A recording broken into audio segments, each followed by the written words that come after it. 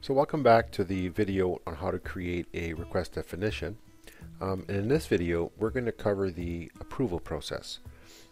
So in our previous video, we created the service request, we created the tasks, we tested it, everything seems to work fine, but we did not turn on the approval process. So now we're going to create an approval process following the requirements that were sent to us by the provisioning manager. So the first thing you'll do is you'll log into Remedyforce, you'll go to Remedyforce Administration, and you'll go down to the Manage Workflow and Other Processes, and you'll select Approval Process. This will kick you out of the Remedyforce Administration tab and bring you to Salesforce's approval process. The first thing you need to make sure once you get here is to select the proper object. This approval, although it's for a service request, we know that the service request shares the incident object. So make sure that the approval process 4 is set to incident. And we're going to go ahead and select the create new approval. We're going to select the standard setup wizard. And we're going to call this process standard software hardware request. There may be a different one for the executive like we talked about earlier. So we'll make sure that we have the keyword here of standard in front. And we're going to add a quick description. We're going to click next. So this is where we're going to add the criteria that's going to qualify this particular approval process with a record of some sort. What we're going to leverage is the actual title, the service request title. So we're going to select the service request title.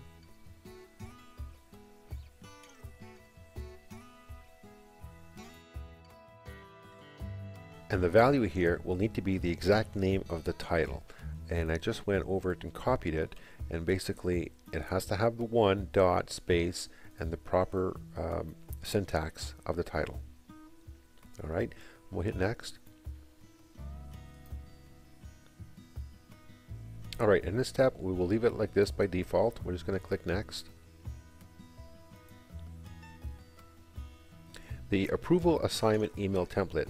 Now, in your environment you may already have an approval template. In this case I already do, so I'm going to go ahead and select it, and I'm going to just type the word approve,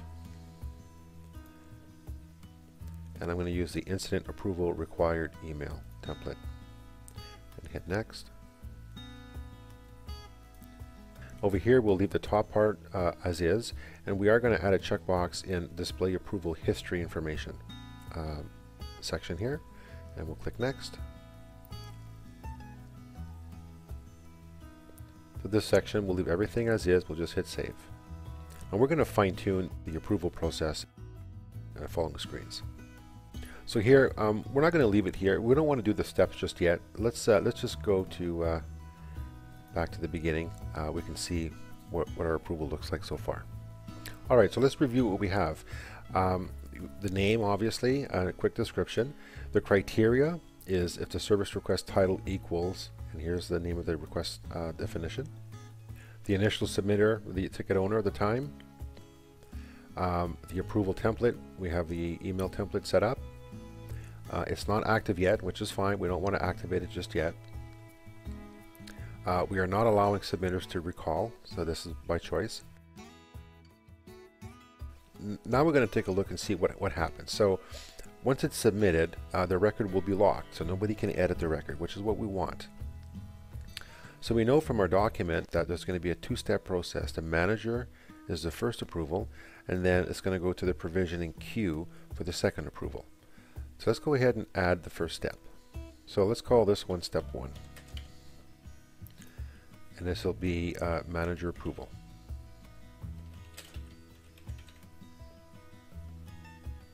We'll hit next. So basically, yes, we want all records to enter this step. So we'll leave it like this. And we're going to click on next. Now over here, this is where we're going to define the manager. So we don't want to let the submitter choose, and we don't want to automatically assign to a queue. In this case, we want to automatically assign to an approver. So we're going to select here the related user. So whoever the user is going to be on, when you submit the request, the related user, and we're going to select the client manager. So although I may be submitting the request, but I'm submitting it in Bobby's name, well, we want Bobby's manager to approve it, not my manager. And we're going to leave this as the first option, approve or reject based on the first response. We're going to hit save. So at this point, you can add a couple of actions. Once the manager approves it, what do you want to happen? You could send an email alert to the client, let them know that the manager approved it, or you can do a field update or anything else. But for now, we're going to click on no, and we're going to click go. This will bring us back to the initial page here. So we've created the first step, and we're going to do a second step.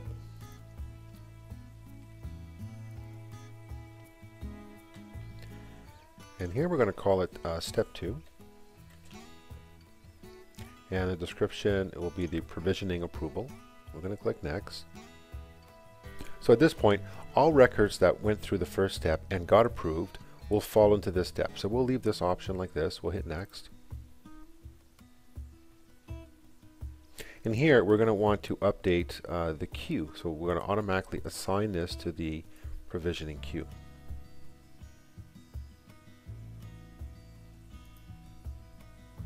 And for the rejection behavior, we're going to leave this like this for now. We're going to save this. So here we're going to do a couple of field updates. We'll leave this as yes, and we're going to do a field update. Click go.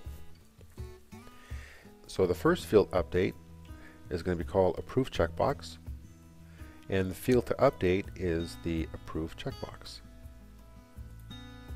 Now this field update is probably one of the most important field updates you'll do in your approval process when it comes to service requests that have tasks tied to them. By updating this checkbox to true, it basically tells the service request that it can go ahead and generate the tasks. Alright, our next approval action will be another field update. And this one will be called assign the ticket to the provisioning queue. Alright, and the field to update will be the owner. And we're going to update the queue to provisioning.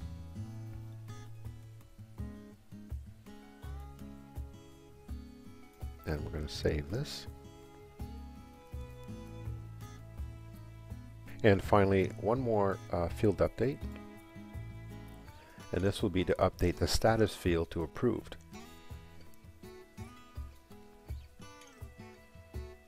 Now, you'll figure this out as you start doing approval processes, that you can't really update the status field. You'll see it's not on the list here. So the way to update the status field is to apply a template. Now, I happen to have an incident template. The only field that's on there is the status field, and it has the value of approved. I'm going to select the template name, and I'm going to use the formula and give it the value in quotations of the name of the template, the incident template, which is called update status to approved. I'm going to save this. Alright, so now we have the 3 field updates and the record unlocked. That's for the approval. Now for the rejection, the record is unlocked as well. And we're going to add another field update. And this one is going to be called update the status to rejected. So I'm going to apply a template again.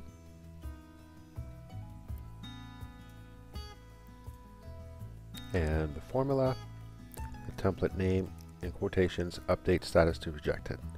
So let's save this. Alright, so I think we're done. So let's review.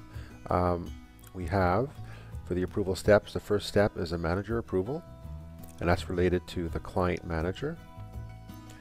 Then the second step is the provisioning approval, and that will be sent to the provisioning queue. So basically anyone that works that queue will be able to approve the request. So now let's review the approval actions. Once the record is approved, the record is unlocked. It's assigned to the provisioning queue. The status is changed to approved, and the approved checkbox is checked. And for rejection, we have the records unlocked. So we're going to change this to keep the record locked.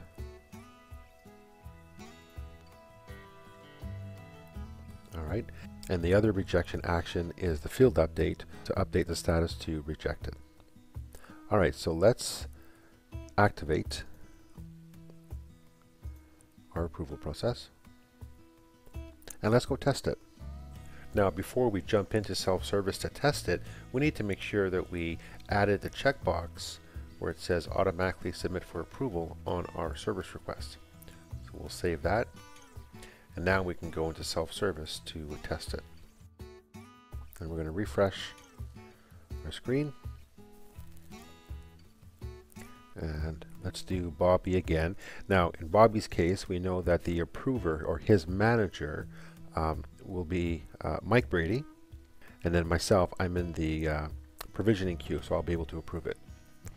So let's select Bobby again.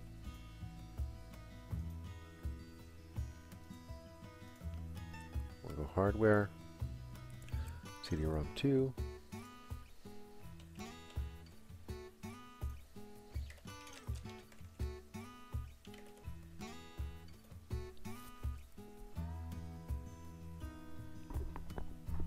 Service request 539.